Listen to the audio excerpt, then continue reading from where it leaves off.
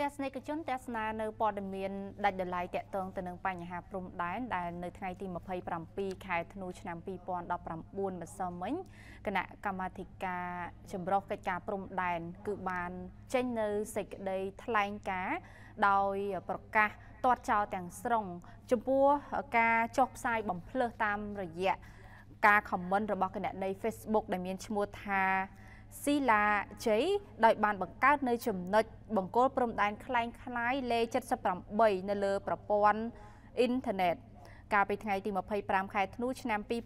2019ដោយចំណុចបង្គោលព្រំដែនคล้ายៗនោះគឺខុសគ្នាជាង5គីឡូម៉ែត្រពីបង្គោលព្រំដែនលេខ78ផ្លូវការ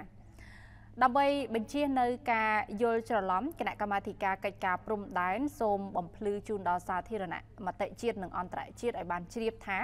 បង្គោលព្រំដែនលេខ78ផ្លូវការគឺជាប្រភេទបង្គោលភ្លោះរួមមានបង្គោលលេខ78មួយបោះនៅត្រើយខាងលិចទន្លេចាមលើទឹកដីកម្ពុជាក្នុងភូមិសាស្ត្រឃុំជាំក្រវៀនស្រុកមេមត់នៃខេត្តត្បូងឃ្មុំនិងបង្គោលលេខ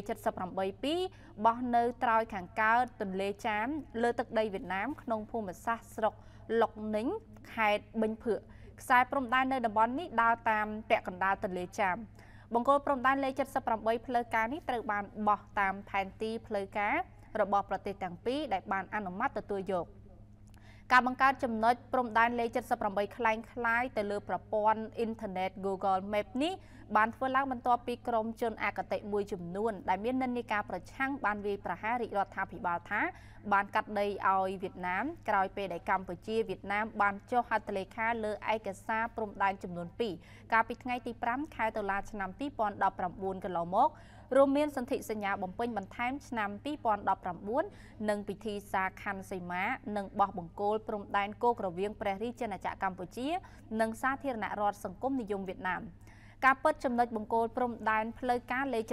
78មិនបានបោះចូលក្នុងទឹកដីប្រទេសកម្ពុជាជាង5គីឡូម៉ែត្រដោយការខមមិននិងរូបភាពបង្ហាញនៅទីតាំងបង្គោលคล้ายៗរបស់គណនី Facebook ស៊ីឡាជ័យនោះឡើយគណៈកម្មាធិការចម្រុះកិច្ចការព្រំដែនអំពាវនាវដល់ជនរួមជាតិទាំងក្នុងនិងក្រៅប្រទេសគឺសូមកុំជឿលើរាល់ការបង្ហោះបោកប្រាស់របស់ជនអគតិមួយចំនួនដែលតែងតែបង្កើតព័ត៌មានคล้ายៗក្នុងចេតនាទុច្ចរិតដើម្បីវាយប្រហារដល់កិច្ចការព្រំដែនរបស់រាជរដ្ឋាភិបាល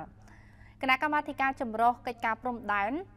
បានបញ្ជាក់ផងដែរថាកិច្ចការខណ្ឌសីមានិងបោះបង្គោលព្រំដែនរវាងព្រះរាជាណាចក្រកម្ពុជាជាមួយនឹងសាធារណរដ្ឋសង្គមនិយមវៀតណាមក្រោមការដឹកនាំដ៏ខ្ពង់ខ្ពស់របស់សម្ដេចអគ្គមហាសេនាបតីតេជោហ៊ុនសែននាយករដ្ឋមន្ត្រីរហូតមកដល់បច្ចុប្បន្ននេះគឺសម្រាប់បានលទ្ធផល84%នៃខ្សែព្រំដែនរួមនិងកំពុងបន្តធ្វើឲ្យបានចប់ជាស្ថាពរ 100% ដើម្បីធានាបាននូវបូរណភាពទឹកដីនិងអធិបតេយ្យភាពជាតិ